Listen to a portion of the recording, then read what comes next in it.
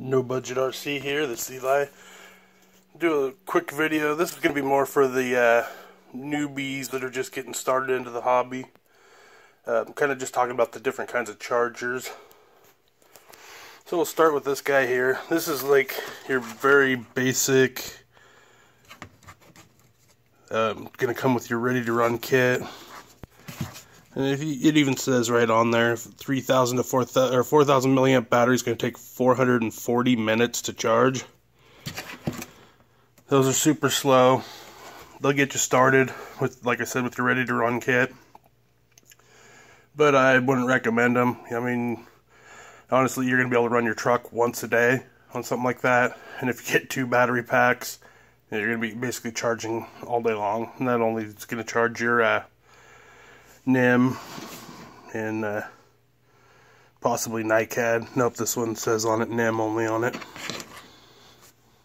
So then you could go up to something like this. This is an old outdated, says it's a fast charger. It's really not all that fast. I believe this one charges at 1.5 amps.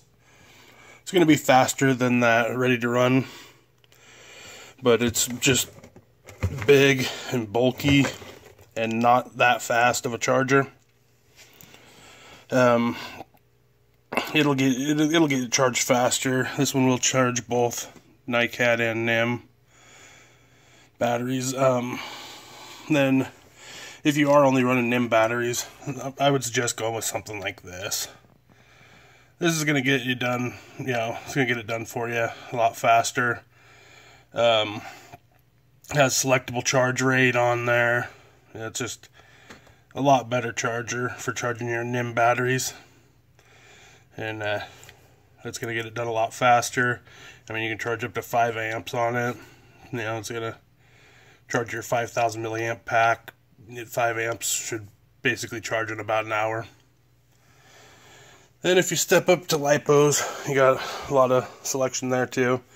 This is kind of like a basic what would come with like a ready to run. This is a very slow charger, 1.8 amps. I do occasionally use this. This charges through the balance port. This one will only charge 3S LiPo. I do occasionally use this to charge my small 2200 milliamp LiPos that I run in my crawler. It works okay for those. That way I can be running my big chargers, charging my bigger packs if I have a lot of batteries to charge. I also have this one. This one will charge up to 6S LiPo. It'll charge, you can charge your NIM and your NiCads on here also. This one has a ton of features. This one does, however, require a power source. Got these alligator clips. You could clip it to your car battery and charge it off of there, but it does require a DC power source of some sort. This is what I'm going to recommend for your average weekend RC guy. This thing will charge anything you want. It'll only charge LiPo up to 4S. It's programmable. This will charge about any kind of battery. And this is going to do the job for most people. This will charge up to 8 amps, so it'll get your battery charged a pretty good amount of time. A lot of features. You can change out your plugs. Charge several different types of plugs on there. This one actually, I believe, even has a port. Yeah, it has a 5-volt port there where you can even plug your cell phone in and charge on it. That's going to get it done for most people. However, if you have the money to spend, or you're really into RC and you have a whole lot of batteries, you can step up to something like this. This will charge up to a 6S LiPo, and this will charge 2 at a time. This charges at 200 watts per channel. However, it does require also a DC power source. This is actually a little bit smaller than what it recommends.